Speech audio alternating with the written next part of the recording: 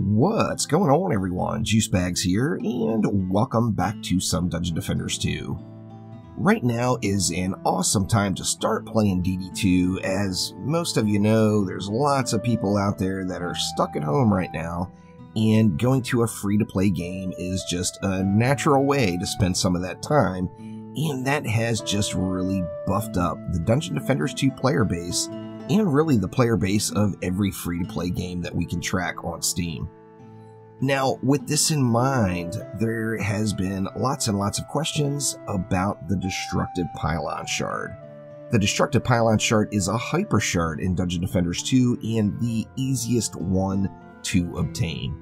Destructive Pylon increases the defense power of nearby defenses by 38% and increases the defense power of the affected tower by 34%. So if you look at a regular ungilded destruction shard, it gives a 34% defense power increase. So it's like a destruction shard plus emanates that aura to give that additional 38% increase to nearby defenses. Now, the easiest way to get a Destructive Pylon is without a doubt to go to the Prime Incursions.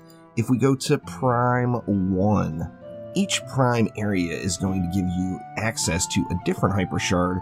Prime 1 gives the Destructive Pylon, so by doing Chrome Enemies, Kobold Blinking, and Gridlock's Horde all on Prime difficulty, you will unlock the Destructive Pylon Shard. Now, do remember, if you completed, say, 2 of these maps and then did an Ancient Power reset, all of your history for these maps will be deleted, so you're going to have to do all 3 of these maps again to get your Destructive Pylon. Now, one of the biggest questions I've been asked is how to use the Destructive Pylon, and more importantly, why would you not put it on a boost aura? Now, for example here, a Destructive Pylon really is going to be best used on any support defense. So say I'm using Flame Auras as my main defense in a lane, and I throw, say, a Lightning Strike Aura in the middle with Destructive Pylon. That would be a great usage of it. Say, you know, a Snaking Sand would be a fantastic usage of it. Or even, dare I say, a Explosive Trap or anything else. A Proton Beam is ideal. Any sort of support defense that you're going to use alongside of your main defenses is where you would want to use Destructive Pylon. Now, Destructive Pylon, it's unlisted on the shard, but that 38% defense power increase it gives is 1,000 range. So if we take a look at this Flame Aura is at 997 range. So just as an example, if Destructive Pylon was on this Flame Aura, that would be about the radius of the buff. Now, just to give you an idea of how far your defenses would need to be away. So, for example, if I put a Skyguard Tower here, it wouldn't get the buff, but if I put a Skyguard Tower here, it would. So it just has to be within that 1,000 unit range. Now, when you look, once again, at the differences between the 2 shards and seeing that Destructive Pylon is kind of like Destruction Plus, one of the common questions I get asked is why not use it on a boost aura instead of using Destruction? I mean, that is an awesome support utility defense. Why would you not put it on there? In fact, when you look at the difference between a regular Destruction, let's see, let's use Flame Auras as an example here. So if we take a look at a Flame Aura with Destructive Pylon a Flame Aura with just a regular Destruction Shard, our Flame Aura is going to do, in this case, about 2.14 million damage per second. Now, if we look at the boost aura's damage or defense power bonus is 14.3 thousand.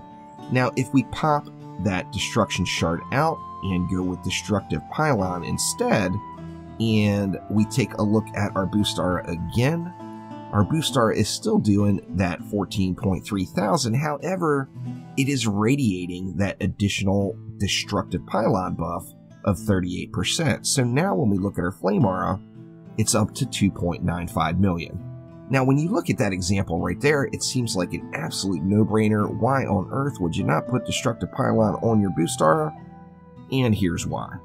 Now, just so we're making sure to compare apples to apples, I'm not going to use gilded shards here. I'm going to use a regular destruction shard where I would normally use a gilded one here.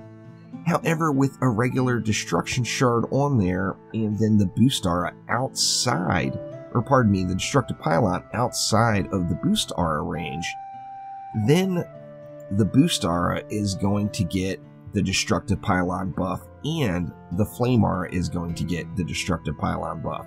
These are both coming from this proton beam, as I do have destructive pylon on my proton beam. Now, with the proton beam buffing both defenses instead of just one defense buffing it, I'm kind of getting a double whammy effect on that destructive pylon. Where the flame aura itself is getting the buff directly from the proton beam, the boost aura is getting a buff directly from the proton beam as well. However, the boost aura's buff is being passed along to the flame aura. So that gives me that double dipping effect, and if we take a look at the boost aura now, it's up to a 20.5% defense power bonus because it's being buffed by destructive pylon, and it's passing that 20.5k defense power along to the flame aura, which is now at 3.12 million, up from 2.95. So hopefully that helps some folks understand why it's always better, if you're using a boost aura in your build at all, always use the destructive pylon outside of the boost aura and outside of the main defense that you're using for power. So no wrong answers here. Use it on whatever you want. As I mentioned, lightning strike auras are a great place to put it. Snaking sands are a great place to put it. Basically, put it on anything, but put it outside of your boost aura so you get that double whammy effect.